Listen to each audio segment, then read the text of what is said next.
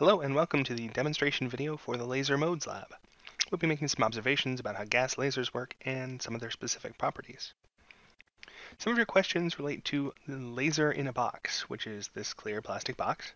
The wiring inside is quite simple. Connecting an input voltage through a switch to a power supply produces about 1,000 volts, although at very low current. As we apply increasing voltage to the laser in a box, its behavior changes. First we see occasional faint flickers of light, increasing in intensity and frequency with more voltage. Finally, around the time we get to 6 or 6.5 volts, the laser stabilizes, and from then on more voltage just increases the brightness.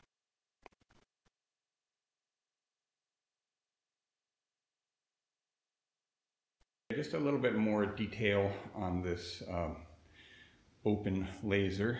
The middle part from here to here, that's this part, that's the gas tube.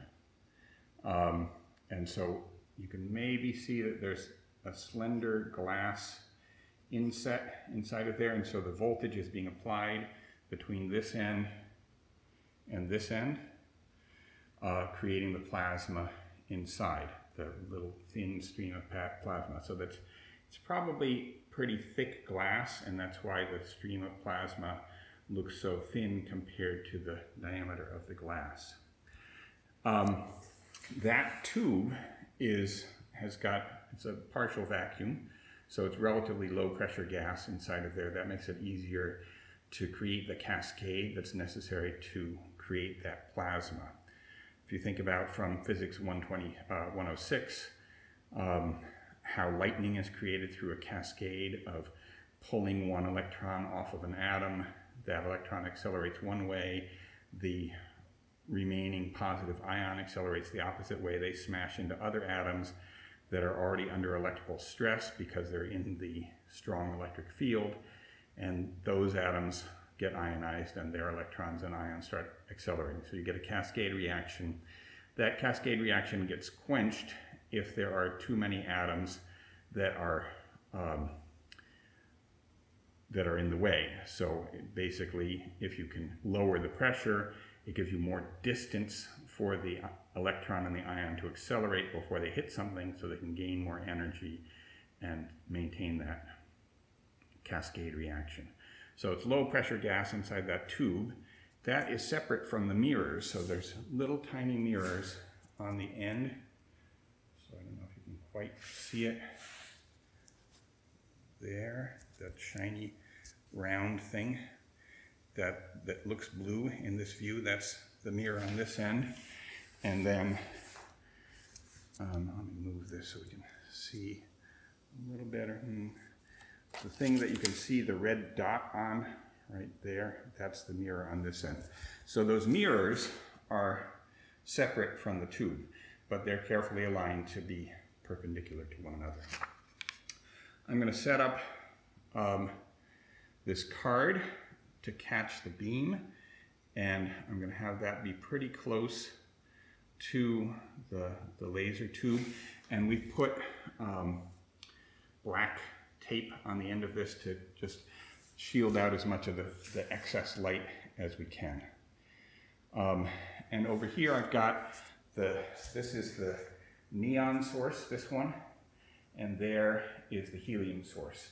And I've got everything as close together as I can to make it easier to compare the spectra. So let's turn on the sources. So there's the neon. You can see that it sort of has the classic orange color. Looks more orange to my eye than it does here in the video, but it's still pretty orange, of like a neon sign. And then turn on the helium. That's more of a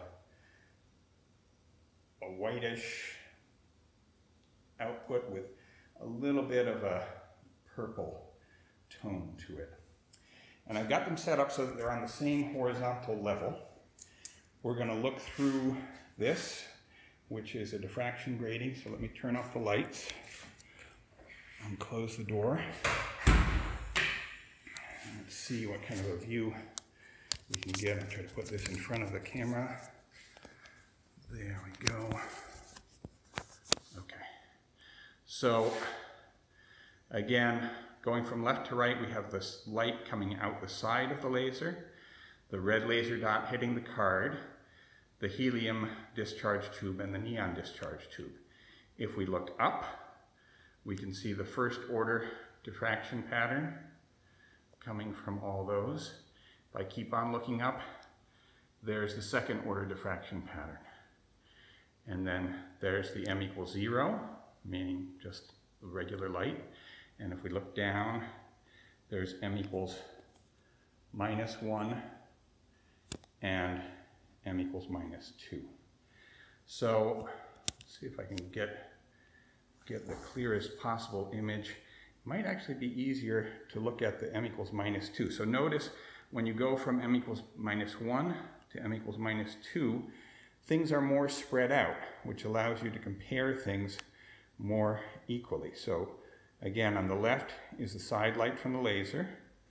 Then going from there, you can see the little red dot, which is the diffraction pattern of the red dot on the card. And then the helium, and then the neon. So I'll give you a second to look at this. I think you may be asked to comment on the degree to which the light coming out of the laser is polarized. So let's experiment using this polarizer. So first, to determine the transmission axis of the polarizer, we look at the light that's reflected from the overhead lights in the room. So as it reflects off of the floor, it's primarily polarized horizontally. So mostly the electric field is oscillating back and forth like this. So if I look through this polarizer and rotate it, you can see at about this angle, it's completely blocking the light. So that means that the transmission axis is now vertical. If you look at the markings on it, you would think that it should be at 0, that it's vertical, but in fact it's a little bit mismarked. So the transmission axis is a little bit counterclockwise from, or the transmission axis being vertical is a little bit counterclockwise from that. Anyway, so let's use this and take a look at the light that's coming from our laser.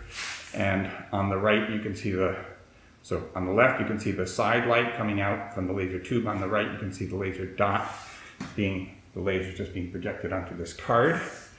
So let's look at them through the polarizer. I'm going to rotate the polarizer best I can, holding it by hand. And basically, we're not seeing any change in the intensity of that light. So what does that tell you about the polarization state of the laser light?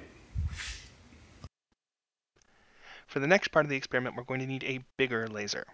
This one is a class 3B helium neon laser with a laser cavity about 60 centimeters long. It has enough power to cause retinal damage faster than you can blink if the beam enters your eye directly or is a specular reflection from a shiny surface, so we'll be wearing goggles at all times while the laser is active. Okay, let's look at this first with the room lights on, and then Paul is going to show you what it looks like with the room lights off. So we have this relatively long laser here. The beam is bouncing off of this mirror. So the beam is traveling, you can see it on my finger, traveling along, hitting this mirror, then hitting this mirror, bounces off of this mirror. It goes through, what is this? I think this is just a hole. So yeah, it's just an aperture, probably that's used as part of the alignment. So I can sort of damp that down, and I can see that it looks a little off center actually in this aperture here, but the final thing is going pretty much where we want it. This is sort of a one-way valve for light, and Paul is going to talk about that more later. And then the laser goes through a lens, and then finally into this unit, which is the Fabry-Perot. And you can see that the beam is pretty well centered on that Fabry-Perot, even though it's not correctly centered on this aperture. So it all looks pretty good. I'm just going to give you a side view. There's the Fabry-Perot. There's my hand for comparison. Let's get a ruler so you can see, if you wanted to, there's a quantitative scale for comparison. So the mirrors in this are probably, roughly here and here. On the way to the spectrometer, we send the laser through an optical isolator that only allows light to flow one way. You might want to think for a second about why we would need an optical isolator in this system. Inside this Fabry-Perot spectrometer, we see a cavity with curved mirrors at both ends. Some of the beam bounces back along the incoming path, which answers the question, why do we need an optical isolator? We don't want the beam to bounce all the way back to the laser and damage it. There's a power wire attached and a signal wire.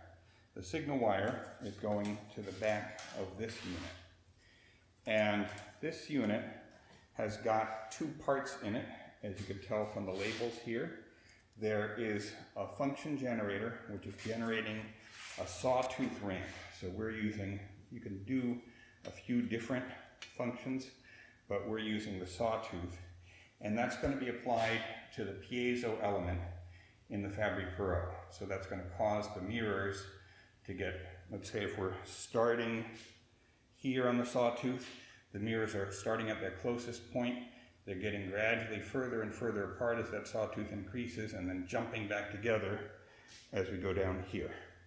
And so as the distance between the mirrors is changing, the condition for constructive interference inside the Fabry-Perot is changing to different wavelengths. And so and there's a photodiode at the back here, which is measuring the intensity of the light that gets through this. So only the constructively interfered light gets through, registers on the photodiode, and comes into this unit. The other half of the unit, as marked schematically here, is a signal amplifier. It's amplifying that signal from the photodiode. The unit has three different outputs. The main one is on the back, and you can see it's labeled here. The photodiode signal is coming out this coax. And so that's the amplified photodiode signal. In the simulator, you can hook that up to whichever oscilloscope channel you want to. And then on the front, there are two other signals. This one here, which is labeled output, that's the sawtooth wave that's being applied to the piezo. And then there's another one called trigger, which is synchronized with the sawtooth wave. So the trigger would be this square wave here. So each time we have a downward transition of the sawtooth, we have an upward transition on the trigger output. And so you can make use of those signals as you see fit. The only control that we give you in the simulator is this DC offset. And what that does is to add a DC level to this sawtooth, shifting the entire sawtooth up or down. And so if you think about the effect on the piezos, that's going to kind of shift the starting point from maybe, I'm greatly exaggerating the range with my fingers, from when I shift it up, the starting point might be here. And so then as we do the sawtooth ramp, it goes zip, zip. Whereas if I didn't shift it down, it might start at a somewhat smaller spacing, but it would go through the same range as we go through the sawtooth. By applying a changing voltage to the mirror's piezoelectric actuators, we can sweep through a range of frequencies and see their interference patterns on the oscilloscope. Those 6 peaks represent standing modes within the laser cavity, and they move from left to right as the laser warms up. As we zoom out on the time axis, we can see that there are multiple copies of the peaks, separated by a time that corresponds to the free spectral range, or FSR, of the spectrometer, in this case 10 GHz. Hopefully this video gave you an idea of what this experiment would have been like to perform in the lab.